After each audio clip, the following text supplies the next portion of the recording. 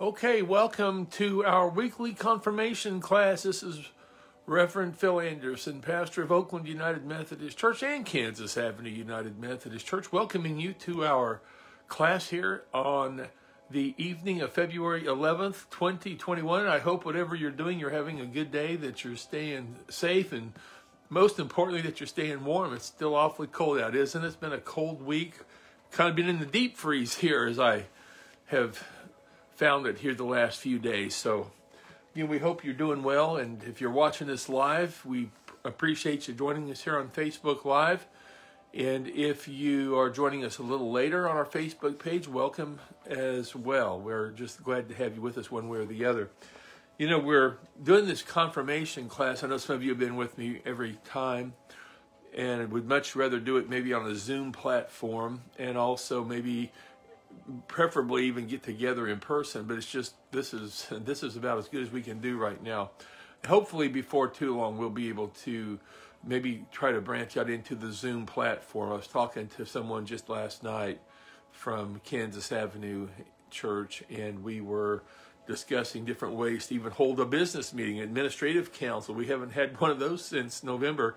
It's amazing how many things just keep flowing right along, though. People are still supporting the churches, for which we're very grateful. The work of the churches behind the scenes continues. We have people who are paying the bills. They are taking care of the building, making sure the pipes haven't frozen, things like that. They're just keeping an eye on things.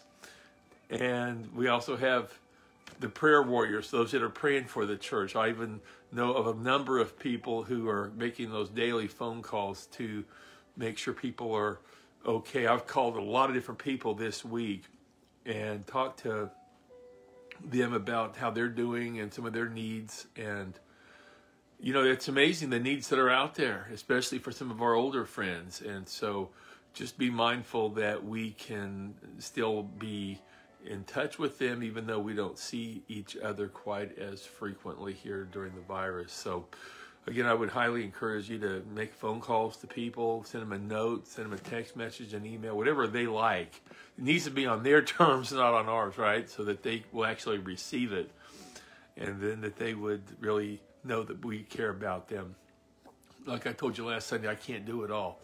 So I really do need the help of everybody to come on beside me to help reach out to those right now that we're just having a hard time getting in touch with. I know at least one person was in the hospital this week from the Oakland Church. We want to keep people in prayer. We've got coronavirus cases going on, at least one that I know of, and maybe another one has just kind of resolved here recently. And these are things that are real. They're going on in our churches. We don't just hear about them on television, read about them in our different media, but we really know these are actual people. We know a lot of them, and so we really want to lift them up in prayer. So again, there's reasons why we're not meeting in person right now. And I did hear the report card this afternoon. It sounds like it's creeping down a little bit further into that orange category, which is good. We want it to move down. We want that needle to go from the red over to the orange. And once it gets into yellow, I think we'll be starting to have some discussions about when we're going to get back together. Now, just because it hits the yellow doesn't mean we're getting right back. It just means we're going to start having those discussions, and it needs to stay there for a while. The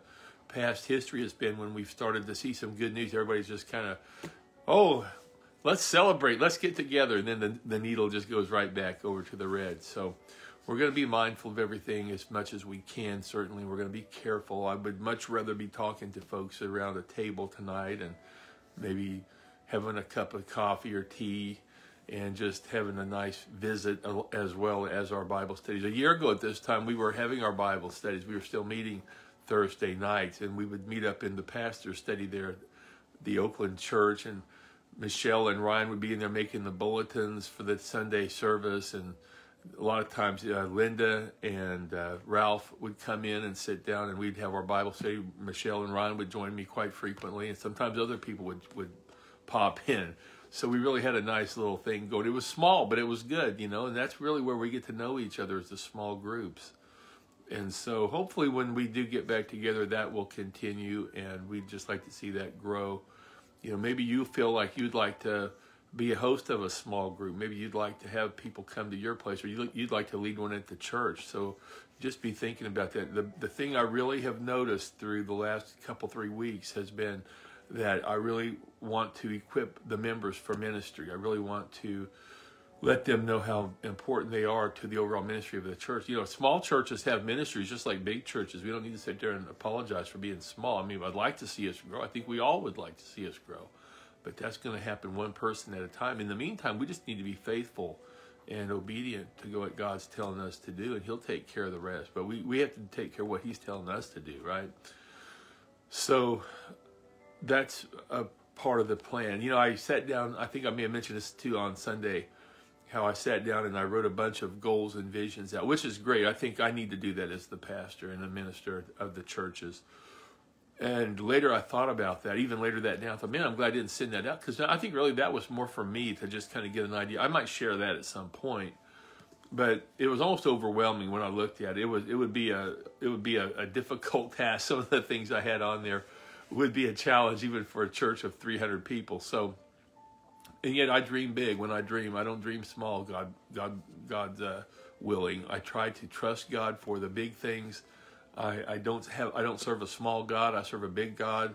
He's got potential way beyond what I can even dream. So I just put it in His hands, and I'm just reaching for the stars with Him. So I hope that's the way our churches will look at things. It's both right now kind of just surviving the COVID. Then once we get out of that, I really hope that we're going to be ready to rock and roll. We're going to really get some of these ministries off the ground. So that's all in the way of preliminaries for us. That was kind of a long preliminary, but there's just not a lot of chances to even touch bases with people right now in terms of just talking about things like this. You know, on Sunday mornings at 10:30, we usually go pretty much right into the service. Sunday school hours when we can do a little more of this, from 9:45 to 10:15, 10:20. But I don't think near as many people come on board for Sunday school as they do for the church or the worship service at 10:30. So, whenever I get a chance anymore, I'm just trying to let people know this is what's going on. I know there are people, I hear it every time I talk to them, like, when are we going to get back together again? And I mean, your guess is as good as mine. I think we will do the right thing, God willing. We'll use our wisdom, we'll use caution, and we'll use all the information that we can get.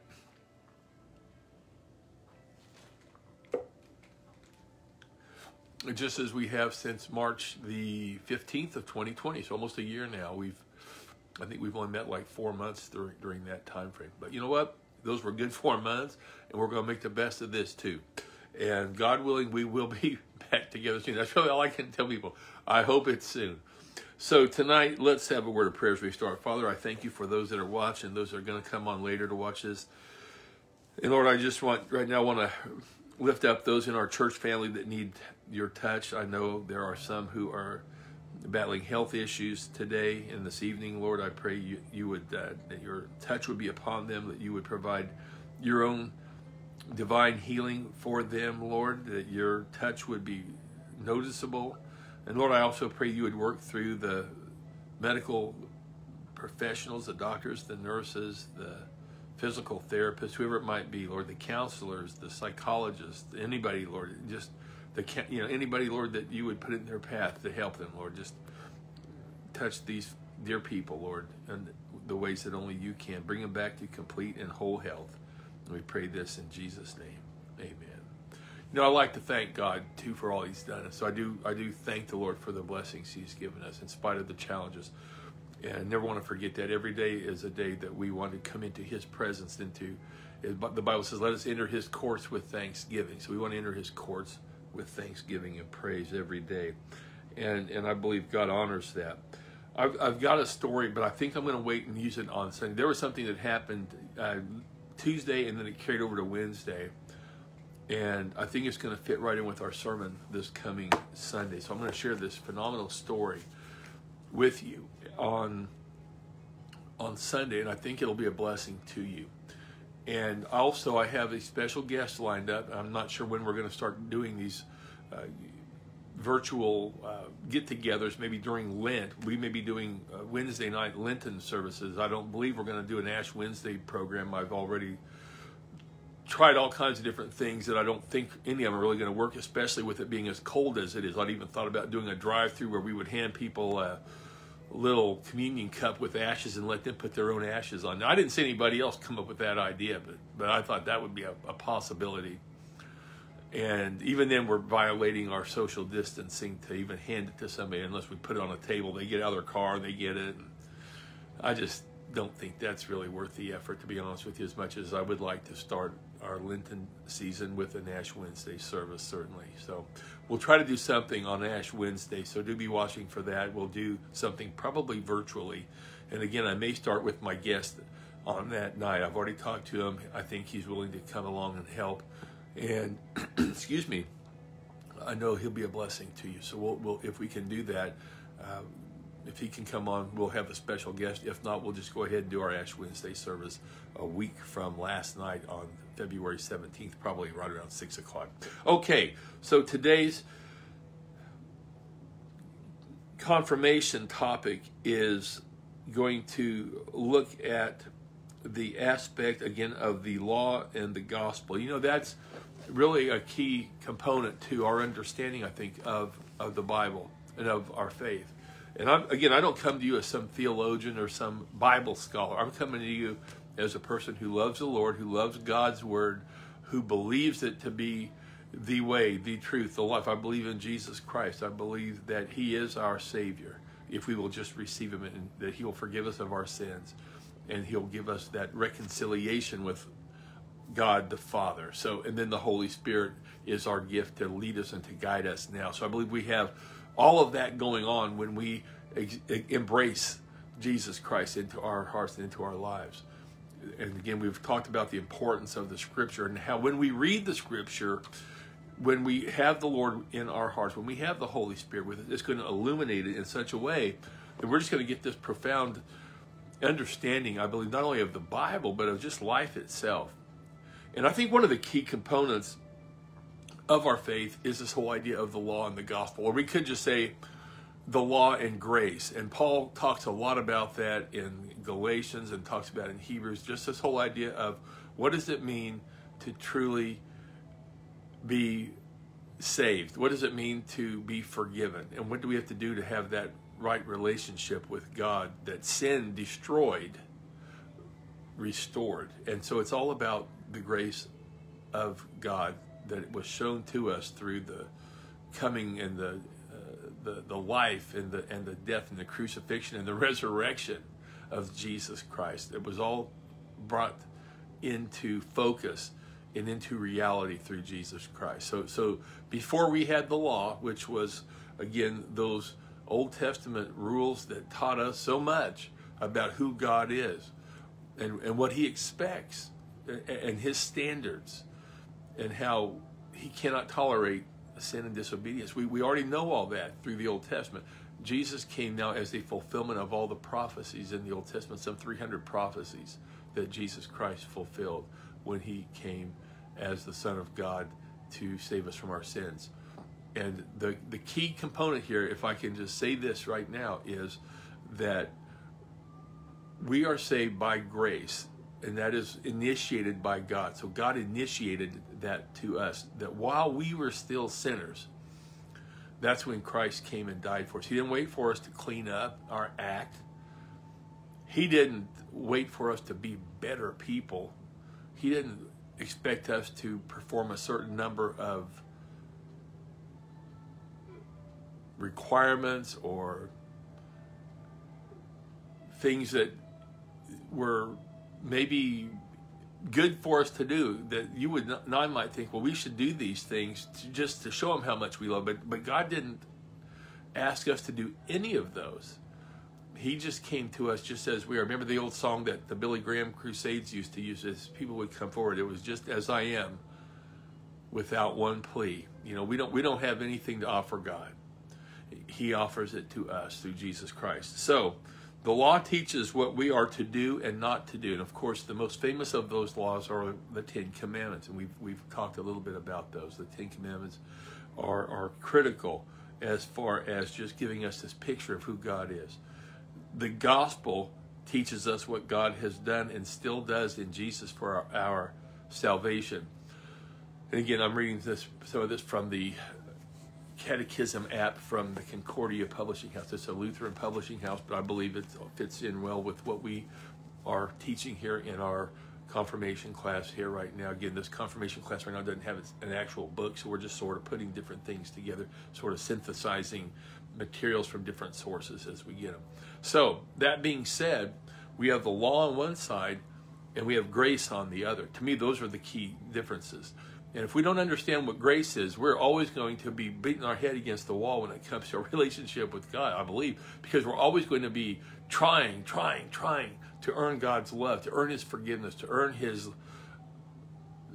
goodness. And that's not how it works.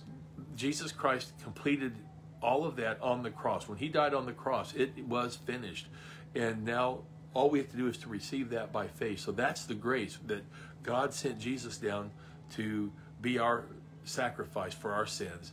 And that by believing in him now, we have that assurance of salvation, of being forgiven. It's a great feeling, isn't it, to be forgiven? Have you ever done something and you wonder, man, I hate to tell somebody this, but I'm going to go ahead and tell them. I know they're probably going to be mad at me. They may never talk to me again. And then they say, you know what, I forgive you, man. You know, sorry. I know you're sorry, you know. Well, that's what God does for us. He forgives us. He doesn't ever hold it over our heads. He forgives us, and then he forgets about what it was that we did. And so, as we've said before, really the biggest problem for a lot of us Christians is we never understood that grace covered it all. And yes, we do continue to struggle with our sin nature. It's that civil war that's going on that Romans 7 talks about, where Paul says, the very things I want to do, I don't do. The very things I don't want to do, I end up doing. Oh, what a wretched man that I am. And then in Romans 8, he says, thanks be to God who saved me from all of this unrighteousness. So we have the righteousness of Jesus Christ given to us by faith in Christ, because Christ took our sins upon himself when he died on the cross as fully God, fully man, and he gave us his righteousness in return. We don't do anything to earn it. We don't deserve it. We can't work for it. It's just given to us as a free gift. And I think that's the hardest part for Christians, and really for non-Christians to understand, is that it's a free gift. It's almost too good to be true. You know, you've always heard that saying, if it sounds too good to be true, well, it probably is. Well, in this case, it's not, because it is true. It is a totally free gift. I shared with you all about a year ago in one of our services about a friend of mine who sent me a message, and he told me about his son-in-law who he said was very close to receiving the Lord. I imagine my friend had been praying for this person for years, and this person apparently was right on the verge of coming to faith in Christ. But there was one problem, he said, that he had to overcome, and that was that this individual, this other person, could not believe that God would forgive him for everything that he had done. Isn't that something? You know, people really do realize, I think, at some point, the things that they've done have been displeasing to God. Well, I will tell you this. I think that's a great place to start, because it's reality. We have done a lot of things that have been displeasing to God. I know I've probably displeased God more than most, and I'm sure I've hurt other people along the way, for which I'm always, to this day, very sorrowful for. If I've ever done anything to hurt somebody or to offend somebody, and I'm sure I have. You know, you cannot go back and undo those things that you did. Now, you can ask for forgiveness. You can try to own up for it, but you still did it, you know, and I still did it. I guess that's really what I'm talking about. I'm looking at myself here more than anybody. And all we can hope for is that they'll forgive us. Now, if they don't, that's their choice. But by the same token, we need to be people who forgive others as well. And so that same grace that we were given, which was not earned by us, we did not deserve it, but we received it. Now we need to extend that same grace to other people. And that's what Christ wants us to do as we share his love with other people, is to show them the goodness and the love and the forgiveness of God. And we're going to maybe be the only gospel they're going to read, at least for a while. I know I say this all the time, but it's the truth. And if we aren't careful in how we present ourselves, it's not going to be a good witness to people. You know, they may write us off. They may say, well, this guy says he's a Christian. That's the way he acts. You know, I don't want to be part of Christianity or being in church if that's the way they act, you know. And I can understand that, honestly. I really can. The biggest issue, I think, for a lot of us is we feel they need to stand up for ourselves or stand up for others and, maybe have confrontations with folks. And maybe there are some that are unavoidable. I'm not saying that there aren't some confrontations that are maybe needed, but I don't think they need to be done maybe as often as what a lot of us think. And perhaps if we would give it a little bit of time to think about it, we would be able to smooth things down and keep the lines of communication open, keep that relationship with the other person going. It's more important to keep that relationship going than it is to go ahead and just say what I need to say and get it off my chest and then have this relationship kind of crumble or have it frayed or have it come apart. I was reading something today about wisdom, and one of the little pithy quotes said it was, wisdom is the person who's wise is the one who doesn't say all the things he wanted to say, and I really believe as he looks back over his life, the wise person is the one who didn't say all the things that he really wanted to say. Excuse me. And I believe that's really true for a lot of us. And I've said this before, and I'm repeating myself, so bear with me, but I really believe that if we don't say something, it's hard to go back. It's almost impossible to ask forgiveness from somebody else for something that we never said to them, especially if it was in the heat of the moment and we wanted to say something, maybe get our 2 cents in, maybe defend ourselves, maybe give a rebuttal. And just think how our country would be different if we all forgave each other. I'm serious. We have our culture, our society, and I'm not just talking about the highest levels. I'm talking about down to individuals where people are so quick to just go off on somebody else. They're so quick to strike back at somebody. They don't even know what maybe that person went through. And maybe they're justified in doing that. But you know what? God was patient with me, and now I need to be patient with other people as much as possible. So that's the grace. That's why the grace to me is the key. We know the law. The law is great. There's nothing wrong with the law, but the law didn't come to save us. The law came to point us to our need for a Savior. The law in and of itself was never going to save us. Some people said that the law was like an x-ray machine. It just showed us where we were sinning. And you can't really argue with that. But because we've all sinned and fallen short of the glory of God. So the law is an x-ray machine, or as a vehicle that shows us where we've fallen short. It's a good thing. But remember, the law was never intended for us to try to earn God's goodness or his favor, his righteousness, and his forgiveness. It didn't work that way. That's not what the law was for. It was there just to point us to a holy God, to show us how far short we actually fell. And only when Jesus Christ came as the Son of God here on earth, where he lived that perfect life, and then was able to take all of our sins upon himself, did he become that final sacrifice. So we didn't need to sacrifice anymore, as was the case in the Old Testament. So, Jesus said, I did not come to abolish the law, but to fulfill the law. So Jesus had a healthy respect for the law, but again, he understood his place, which was to be the fulfillment of the law, to be the fulfillment of the prophecy. Amen. He came as God's answer for our sins and our separation. So the other thing I wanted to say real quick was the law, in a sense, if we look at the law, and this is why I think it's important for Christians to understand, and I'm talking mostly to Christians here tonight. If you look at the law, or if you even take parts of the law into your own Christian lifestyle, whatever it might be, and I could tell you some things, and like I said, I'm not perfect, but I'm just telling you things that I have noticed. If you're taking components of the law in any way, shape, or form and trying to hold that up as, okay, God, look how good I'm doing. And you may not even be constantly thinking that's what you're saying, but you're practicing the law. You're now back under the law. Well, guess what? That's not grace. And so the law is never going to bring us into that relationship with God. It's only through Jesus Christ now that we find that relationship. I go back to John 14:6, our scripture memory verse from a couple weeks ago. Jesus said it, I am the way, the truth, and the life. No one comes to the Father except through me. So all of these verses, they all come together. All of those scriptures that we read through the Old Testament, and even, of course, in the New Testament, they all point to this whole idea of grace, that God loves us.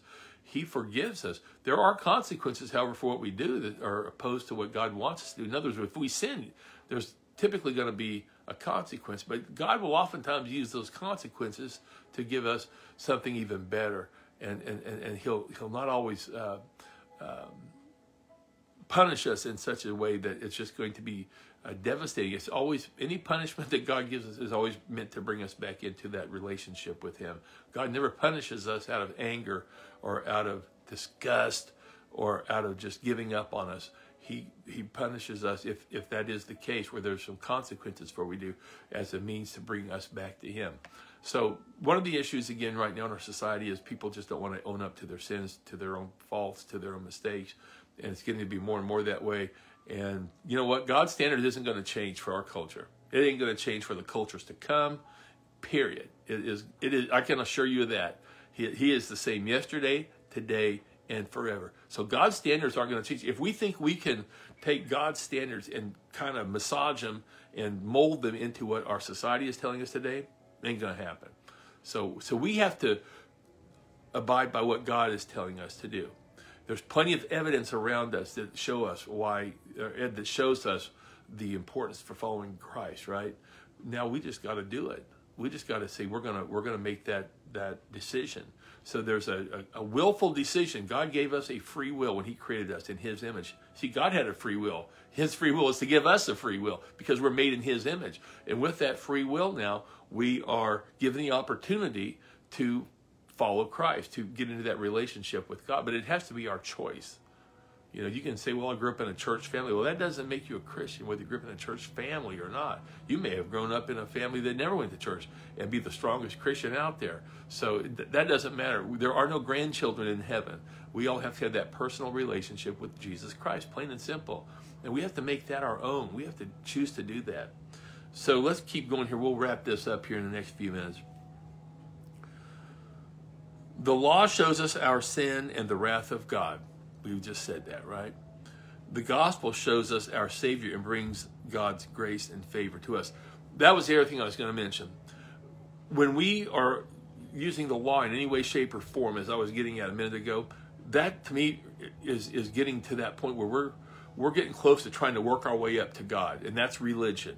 When we do religious things, no matter what they are, especially things that are more of an outward symbol, we are now trying to work our way back up to God.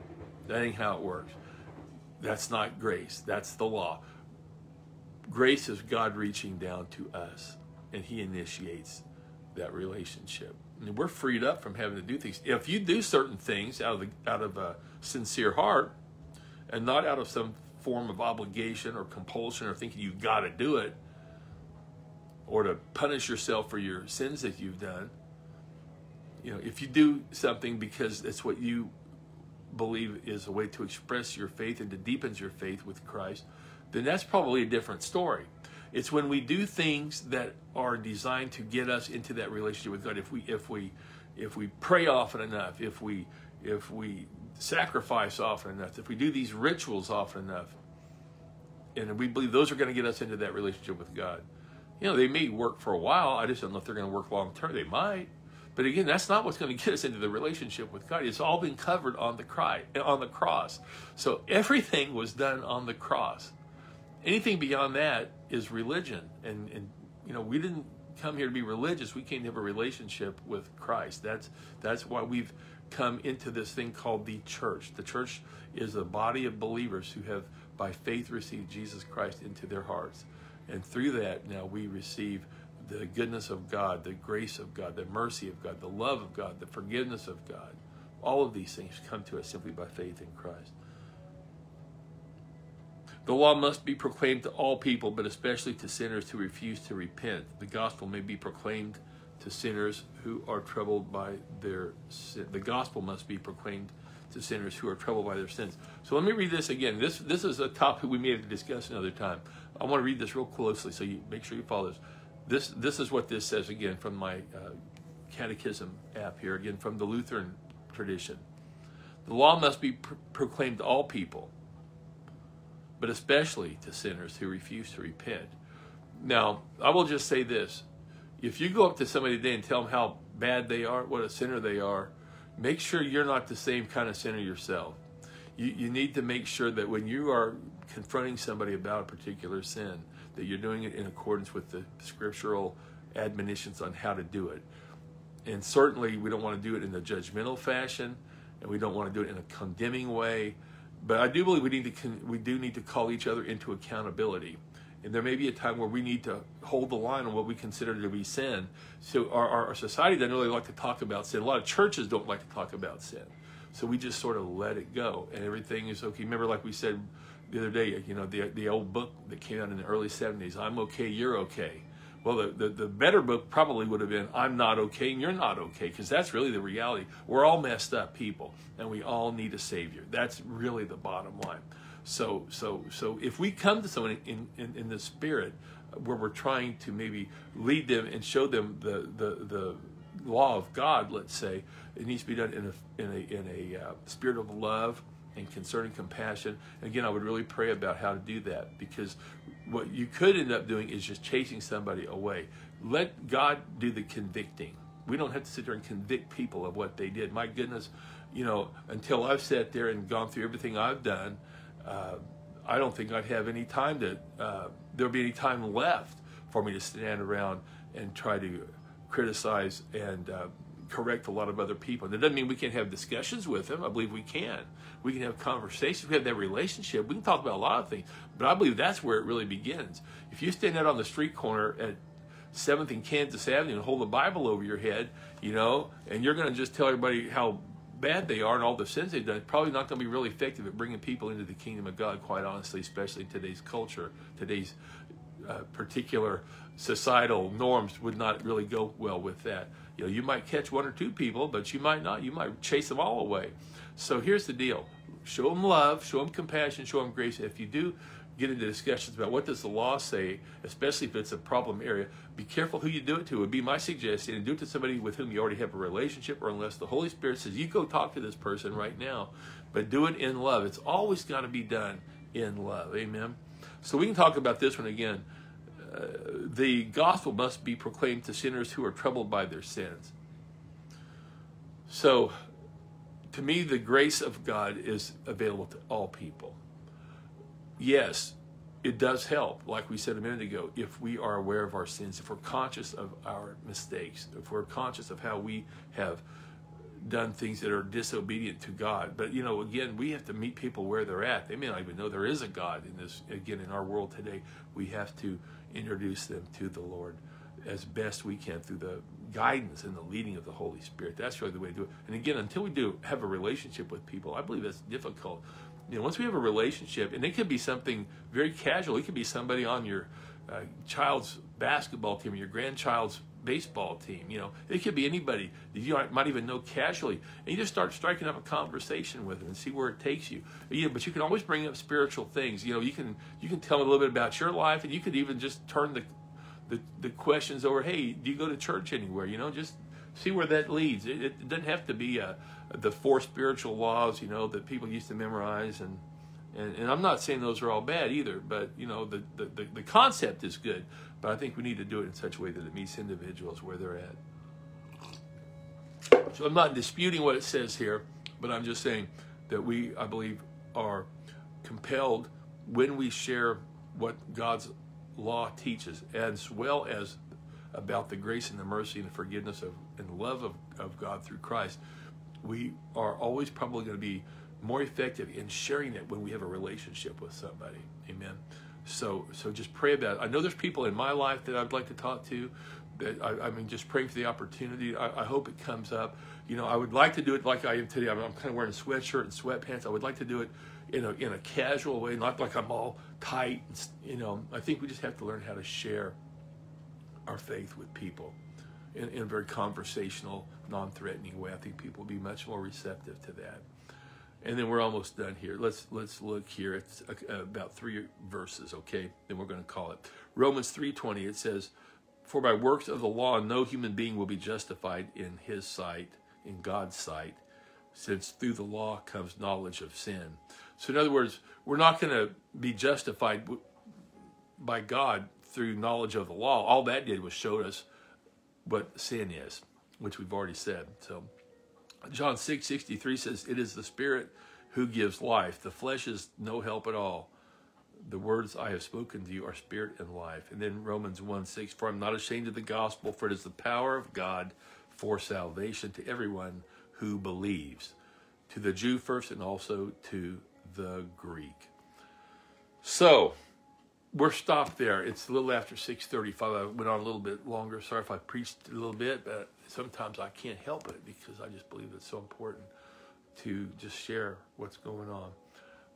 We're working out our, the Bible says work out your own salvation. It doesn't mean work for your salvation. It means work it out.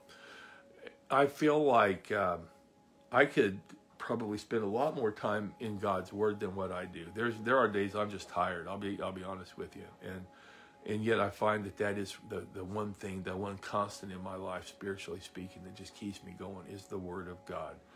I love, like I said, I love my devotionals. There's one here on this. If I can find this, I'll just show you. This is a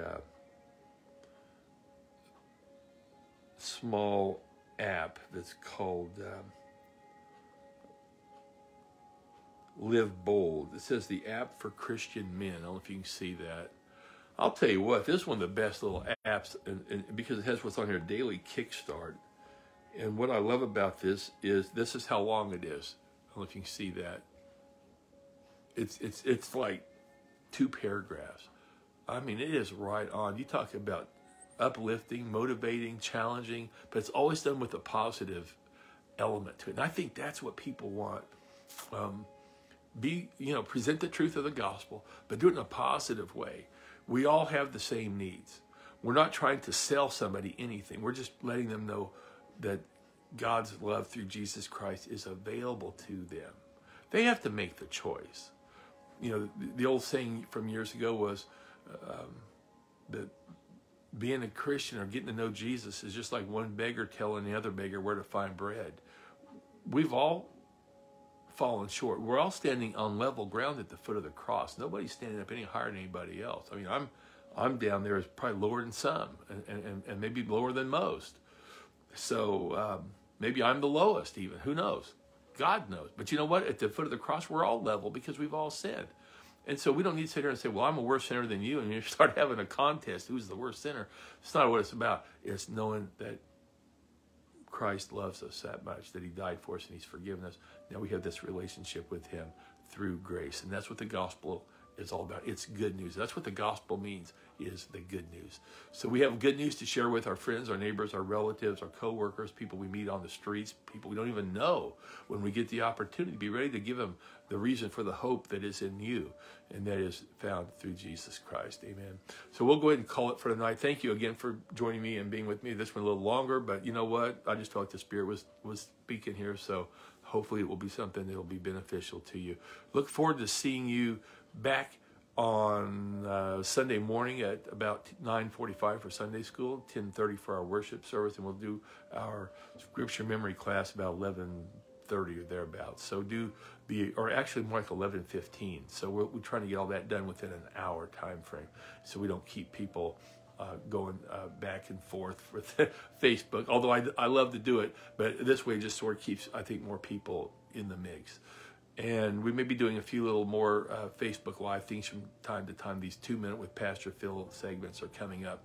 We're just going to do those as the Holy Spirit leads. So, again, be looking for those as well. So I wish you a good Thursday night. Stay safe, stay warm. Hope your pipes don't freeze. Hope our pipes don't freeze, for that matter. They did freeze the other night, but I think we got them on. You know what? It's funny. People say, we got them unthawed. Well, that means you froze them again. You didn't unthaw them. You thawed them. So we got the pipes thawed out. I always say we got them unthawed. We got them unfrozen. We did not get them unthawed. Anyway, that's another story for another day. You all have a good night. God bless you. We'll talk to you soon.